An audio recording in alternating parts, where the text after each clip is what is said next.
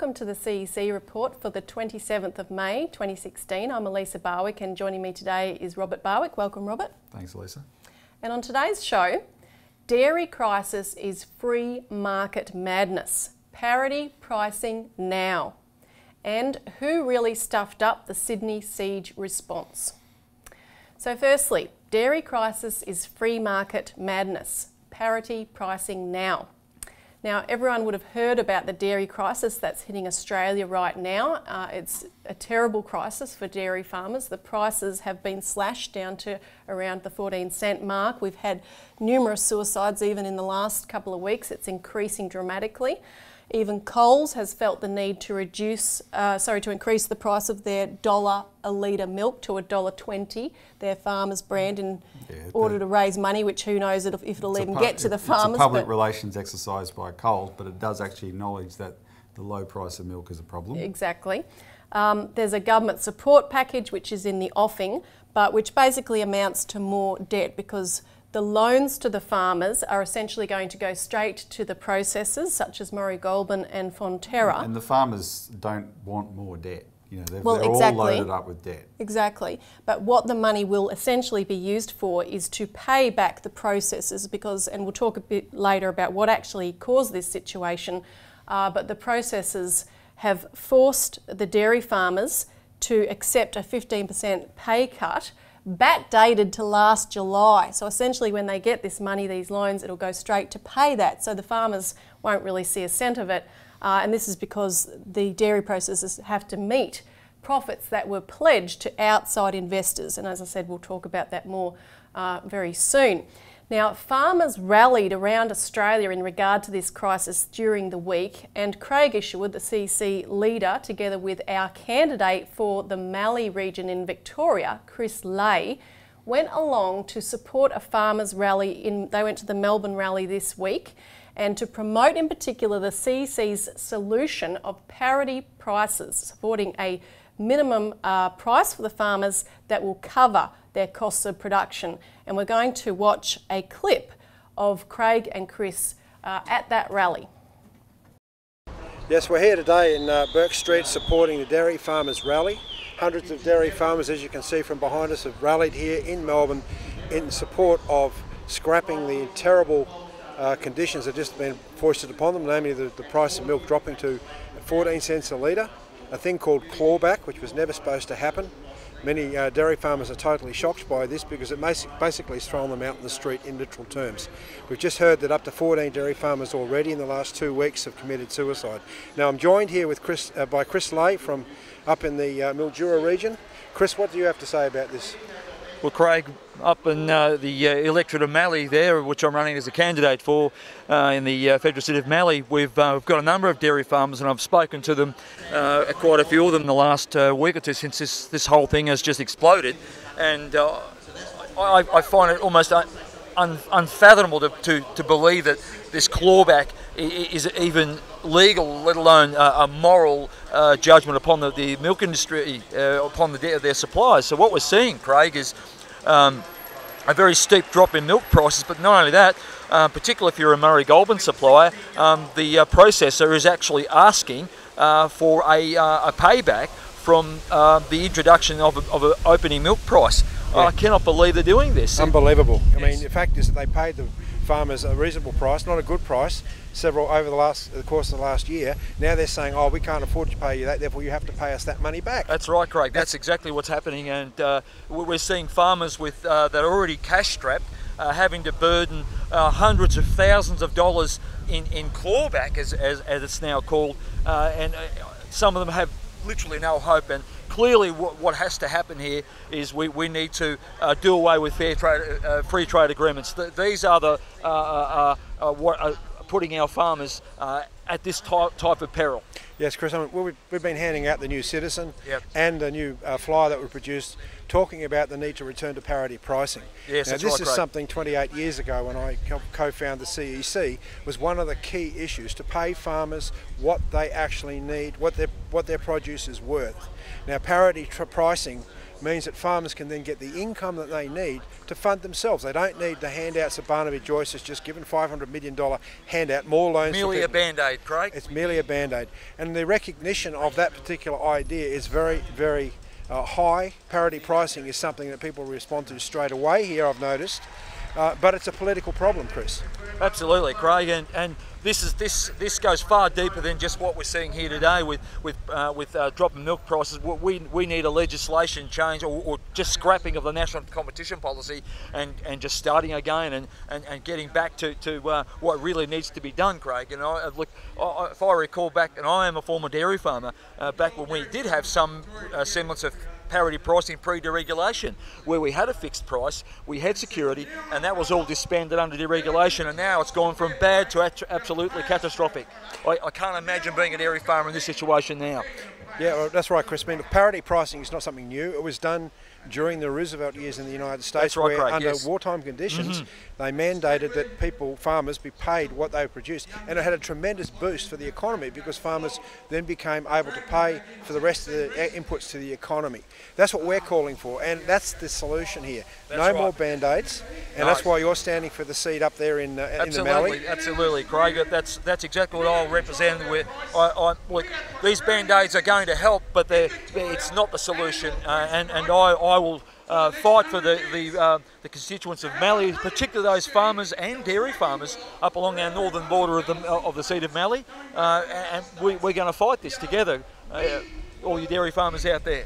And I think, Chris, the best thing for people to do is to get onto our website, have a look at our website, and see the policies that we represent. They're all up there. They are. There's a profile of who you are, so they don't have to see a mysterious man just talking to a microphone. That's right. But we're exceptionally well known on this subject.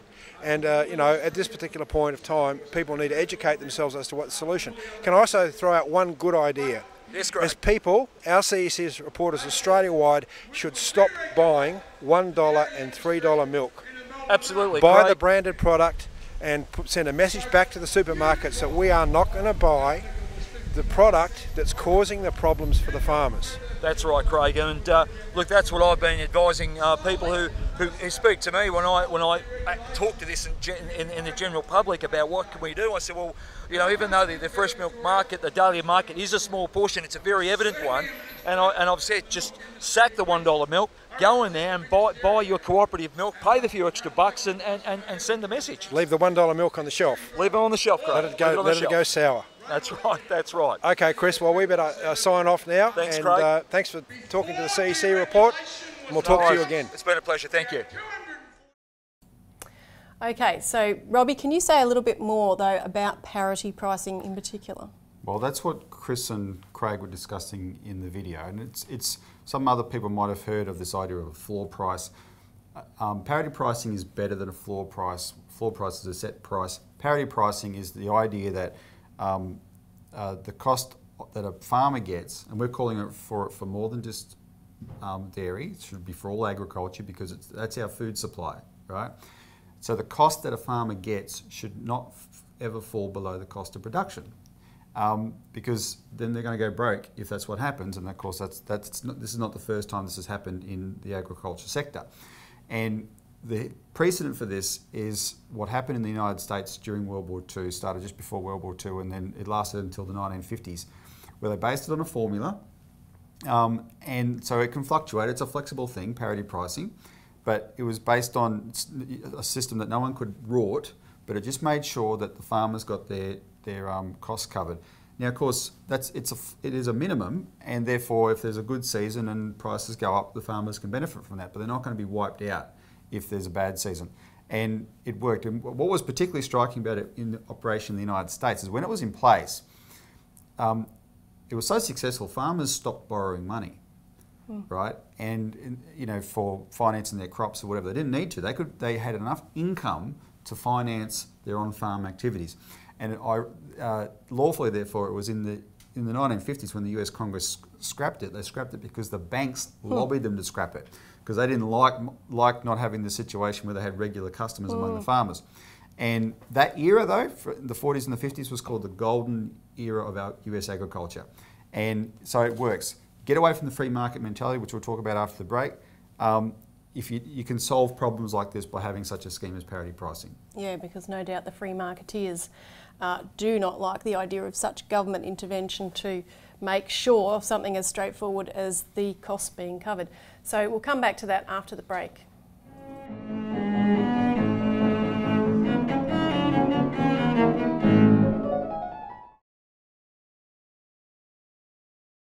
You've been watching the CEC Report, the weekly TV show of the Citizens Electoral Council of Australia. What can people do to find out more, Robert? Well, they can get on our website, www.cecaust.com.au, or they can call our toll-free number, Elisa, to order a copy of this, the Australian Alert Service, which is our weekly publication where we write up all the material we use. That number is 1800 636 432. Welcome back to the CEC Report, where we're discussing the dairy crisis. Now, returning to the issue of the way the government are handling this with their assistance package of low interest loans and so forth, I just wanted to put out some of the commentary that we're hearing about this. For instance, two of Australia's leading economists were quoted in media this week, Bruce Chapman and John Freeban. And I'll just tell you what they had to say. Freeban talked about the fact that this gives selective assistance to just one industry while the rest miss out, and that it would give inefficient farmers the opportunity to put their snouts in the trough, that's a quote, while their more efficient competitors were ineligible to get the same assistance. He also said that farmers all have plans to get through the hard times, but, quote, what happens though is the farmers want to socialise their losses and privatise their profits. So in the good times, it's all well and good, but in the bad times, they want help. And Bruce Chapman said, they used to say Australia rides on the sheep's back, but it's not true because agriculture only accounts for 2% to 3% of GDP. Okay, that may be true, but why is it the case? Isn't it the case that the free trade ideology and all these deregulation and so forth, agendas have wiped out our agriculture? Exactly. So if agriculture is 2 to 3% of GDP, I'll tell you what's not. Financial services is now 10% of GDP. It's the fastest growing sector of the economy in the last 20 years, thanks to things like the superannuation industry. And this term, socialising losses and privatising gains, that economist, who I'm trying to constrain myself, Elisa, so I don't swear, that economist knows well and good that that term came about because of what happened to the banks on Wall Street, in London and in Australia in 2008. They did that. The government did that for the banks. These economists don't compare it to the banks. What's the difference between the banks and the farmers? Well, the banks don't feed us. The farmers feed us. And we're talking about, there's different types of food, right? So maybe, I don't know, someone who grows avocados, as much as I love them, I think they're important, right? But, you know, they're probably slightly less important than a milk producer, right? Which is a staple in everyone's diet, right? All our kids need it, etc. Grain, etc. Yeah, you know, these are this is an important part of the agriculture sector. So I'm not saying avocado is not important. It's all important, but this is our food supply, and some of the staples are the most important part of the food supply. And we're talking about them as pigs with their snouts in the trough because they're in this crisis that's where they're suiciding, etc., and they should be saved. So this really gets me going, because what these free market advocates have actually done is they try and make out that somehow when you don't have a free market, the people that benefit, like the industries that benefit, they're living off the public tea. The opposite is true. When you don't have a free market, what it does, it doesn't lock out the producers and the consumers. It locks out the predators. It locks out the speculators. It locks out 21-year-old kids with a maths degree who work for Goldman Sachs in New York City, who are on $1 million a year because they can manipulate prices on a screen that bankrupts farmers in Australia and in Canada and in Africa like that. That's what it locks out. So these people, they're the pigs. These economists, they are the pigs. And people should get angry at them. don't just go to the Parliament House protesters. Go to these universities if they're putting up with if they've got free market economists locked in there. This economist needs to spend a week on a dairy farm, I think. No, but by the way, dairy farmers get up at 4 a.m. in the morning to do this for us. It's right? not easy work. But the post-1983 economic consensus, this is what brought this about. Can you explain what that is? Well, I want to put up on the screen, we've got a table that shows you the number of dairy farms in Australia since 1980, I think it is. And you can see that we've gone from about 20,000 down to 6,000 now. And the sharpest drop was after 2000 when they deregulated the dairy industry. But basically in 1983, Hawke and Keating got elected on, as a Labor government, but they were secretly in collusion, and that's what it was with John Howard and the people, John Hewson, and these guys had set up this thing called the Campbell Committee, which plotted the total radical deregulation and privatisation of Australia.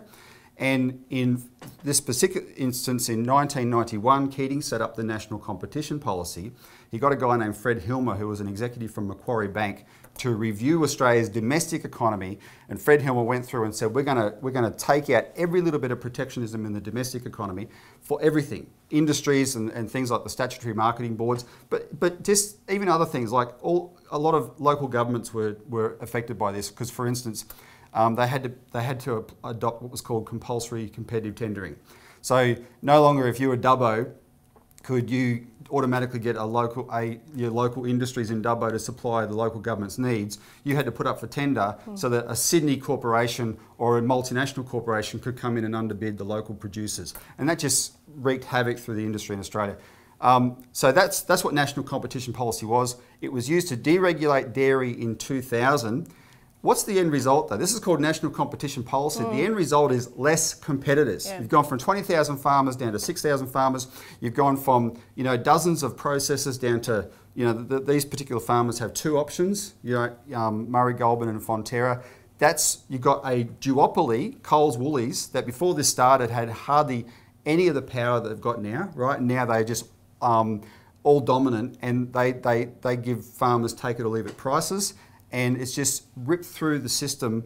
And what it's done is put all these middlemen between the producers and the consumers who just get to extract their profit. They're the ones with the pigs in the trough that these free market economists are defending. And the processors like Murray Goulburn, I mean, they started off as co-ops, right? So what happened there where they were forced to float on the stock market? They're in this free market jungle, and they're in manipulated markets. And therefore they're looking for margins all the time, right? And what we noticed that the boards of Murray Goulburn and Fonterra both are dominated by bankers. And they come up with schemes, let's have a float on the market. So now they're not just a co-op anymore, they've got a section that they've got unit holders on the share markets that they're now obligated to. And the people the chief executive, he got $10 million for this. So here the farmer's getting 40 cents a litre while the chief executive's getting $10 million. He walks away with $10 million. And these are and the whole thing has ended in tears, but these are the kinds of schemes that people come up with in a free market system, right? When at the end of the day, we're talking about a process that's supposed to produce food and supply it to us who can eat it. But instead it's become beholden to producing profit, and when they don't, it has to come out of the dairy farmer's hide, as we're seeing with what they're calling clawback now. So I'll get off my high horse, but don't believe the arguments and the theories of free market economists. They are lies. Yep, and if you haven't already called into the CEC, call in. We'll send you a copy of the latest alert service. It's got an excellent article by our National Chairman, Anne Lawler, on this whole dairy industry scandal. So we'll stop there, and after the break we're going to talk about the Lindt siege.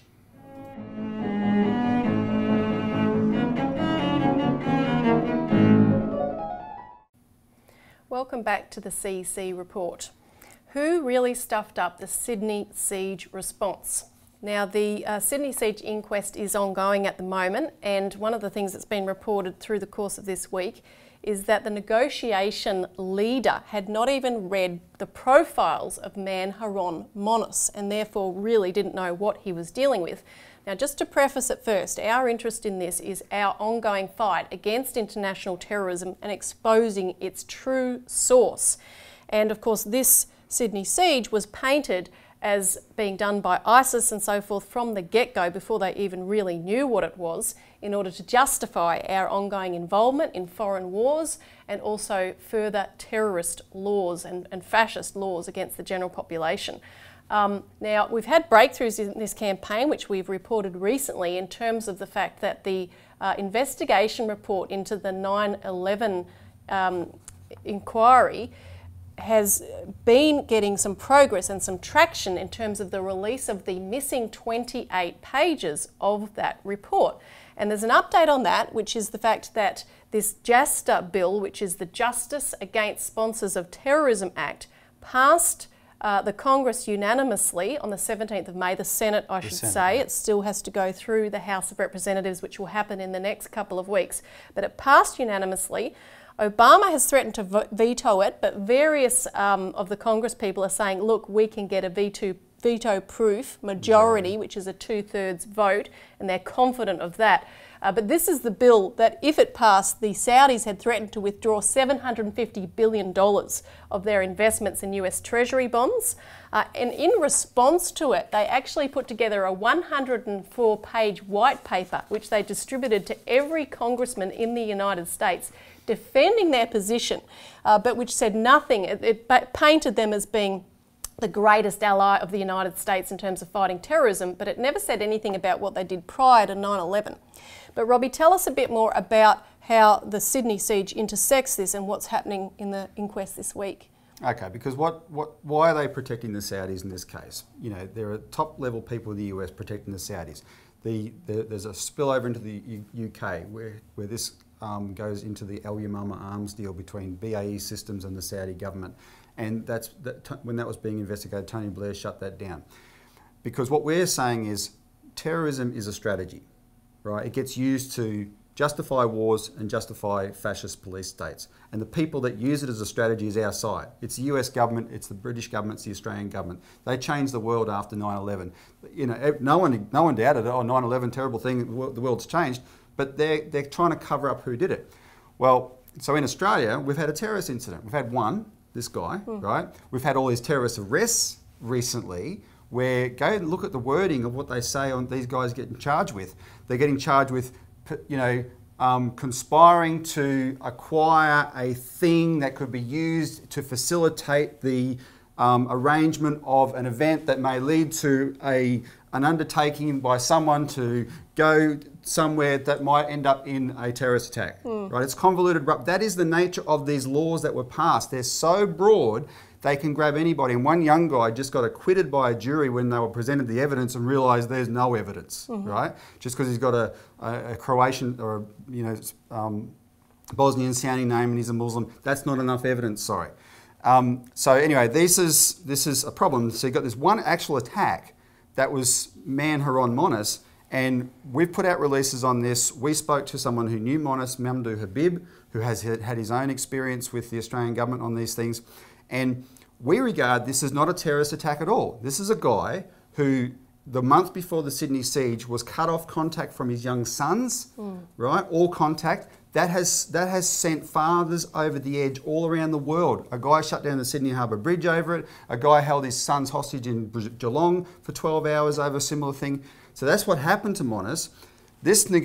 What came out of the siege this week is the negotiation leader, who is a hostage expert, but he's not a terrorism expert. He'd done one little course in Islamic, he called it Islam 101. Yeah. That's all he knew. He did not read the profile that would have told him all this information about Monis. So that came out this week. What also came out this week is that one of the hostages, Selena Win Pei, tried to make 3 phone calls after midnight at 12:30 a.m., 12:32 and 12:37 to the police, and they were not answered. What the hell is going on here? The hostages were conveying requests from Monis that the police were ignoring. One of the hostages, Michaela, says, look, Marshal Michael says, we were just left there to, you know, whatever was going to happen to us. Now, this is bad. The way this is handled is bad. All the attention they released was going on to the police as a stuff up. I would maintain that the police did not make these decisions without advice from ASIO. And ASIO should be the one being called to answer here for this, because they're the ones that have turned this into a big terrorist incident that it probably wasn't. Yep, and find out more in our alert service. Thanks for tuning into the CEC Report. Thanks, Robert. And join us again next week for more.